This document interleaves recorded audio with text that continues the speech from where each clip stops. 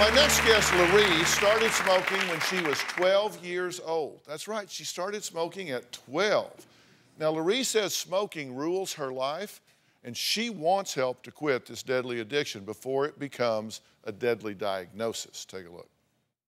I have been smoking since I was 12 years old, so pretty much most of my life.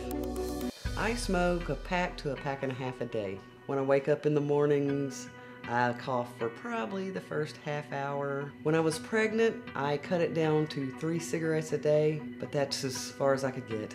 I am a nurse, and I was a nurse and a safety officer in Afghanistan. I have taken care of tracheotomy patients, and as a nurse, I know better. I do patient teaching on the hazards and risks, and then I go outside and smoke a cigarette. I have continued to smoke and starting to feel the effects of it. My grandfather died of lung cancer. He was a smoker. My dad has emphysema, and I guilted him into stopping smoking, and then I continued to smoke. Yeah, you gotta quit, baby. Yeah, You gotta quit. They're so good. No, they're not. My children begs me to quit.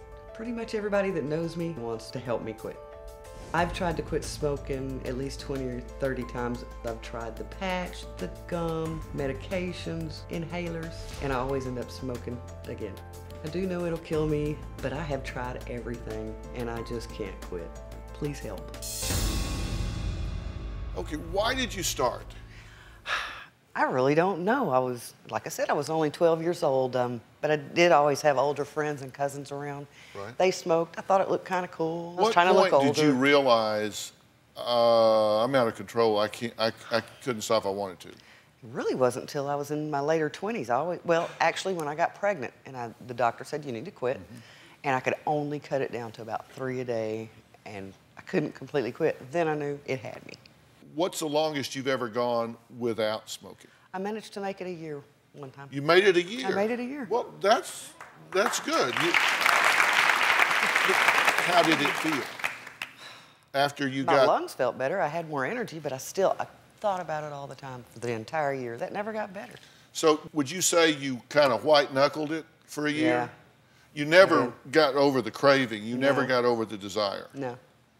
All right. You've heard the saying, you got to break habits. That's a real misnomer. See, we don't break habits. What we do is we replace one behavior with a new behavior. If we take that away from you and we don't put something in its place, guess what happens? That pops back up. Yeah. Not some of the time, but all of the time.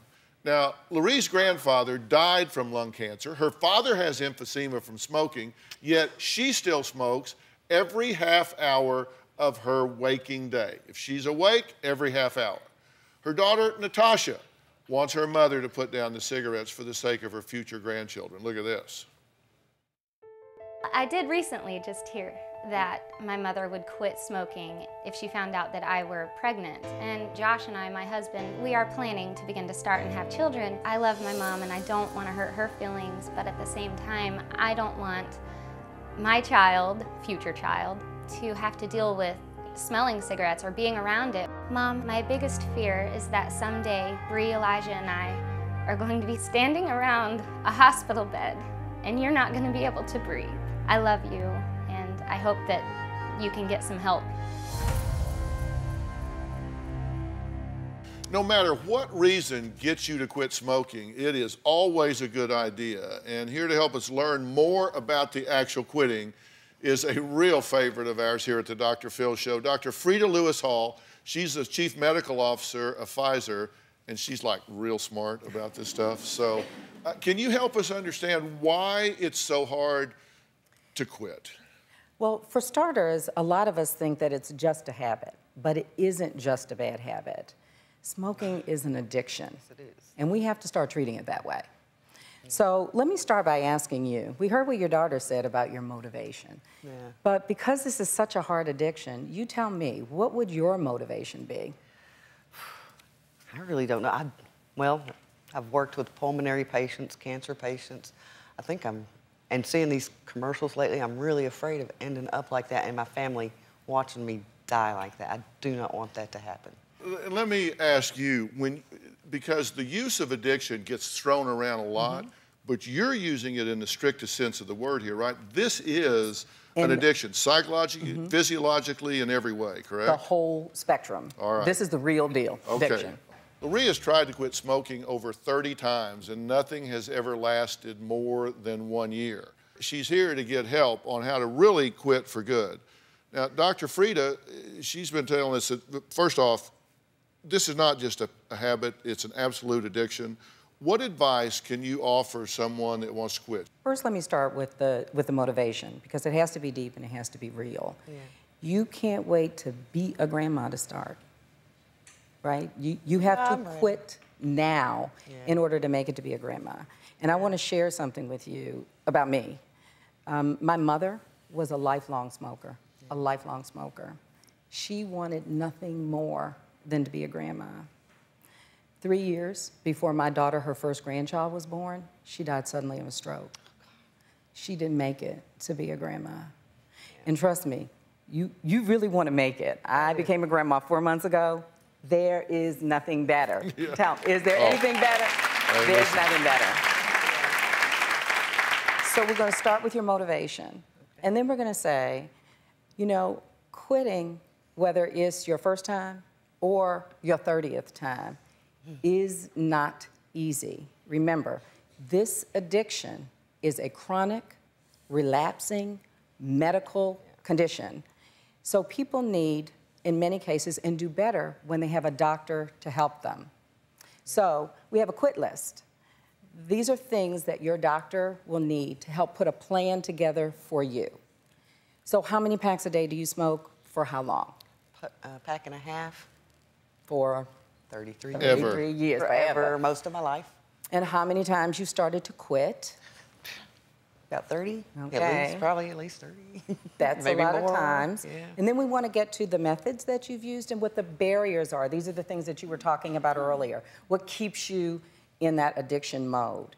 And then last but not least, the reasons that you want to quit now. You know, I think when people, you say that it works better with a doctor, you know, sometimes people just kind of go in there and they're passive patients. You don't want to be a passive patient. This is what I love about GetHealthyStayHealthy.com is it's got action-oriented things on it.